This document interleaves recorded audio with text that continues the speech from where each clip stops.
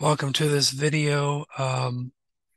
Really quickly going to show you something that I recently learned. Um, this is, say you went to the setup process on your Sibelius score, and then you decided afterwards, after setting everything up, that you wanted a pickup measure for the first sort of beat or two.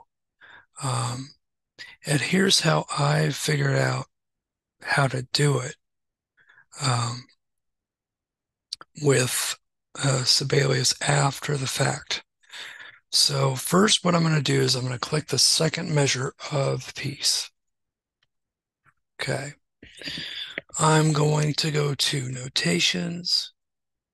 I'm going to go to time signature, and I'm going to put another 4/4 there. Now you may be thinking this is weird, but this is why I do it, so that things past the first measure don't get rebarred. So let's just, say that you have stuff in your piece, except the pickup note, and then you need to go back and add that in. Well, um, you need to be able to go back, and you need to be able to go to time signature, and you can put a custom time signature in here. I'm going to put 1/4, 1/4 note, and I'm going to say okay. This needs to be switched.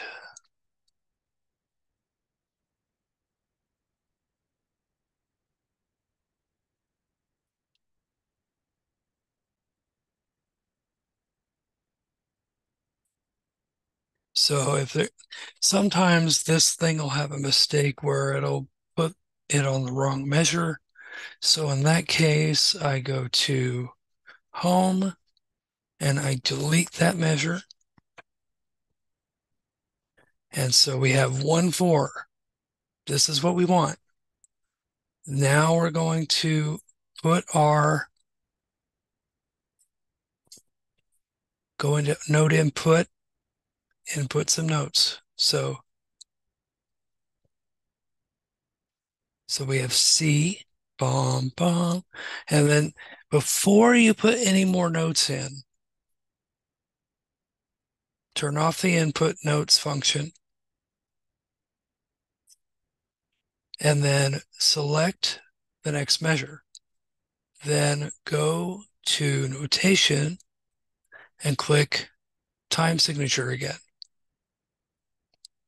And you're going to go down to 4/4 or whatever time signature you want this to be in right now. And then boom, you should be ready to go. Okay, so that's how you do this, is you can actually do it as 1/4, then put the note, then change it to 4/4, and then you're good. Although there's one final step. There needs to be an element where it is disappeared on the 1/4. It needs to be so that it has disappeared and it's not on there. We're going to want inspector and show hide score parts. We're going to click on 1/4. We're going to click hide. This will not print or should not print the 1/4. And so that's how this is done.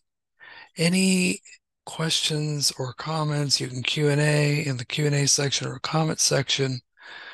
Please feel free to like, comment, and subscribe. CJW Music Tutorials. I'll see you in the next one.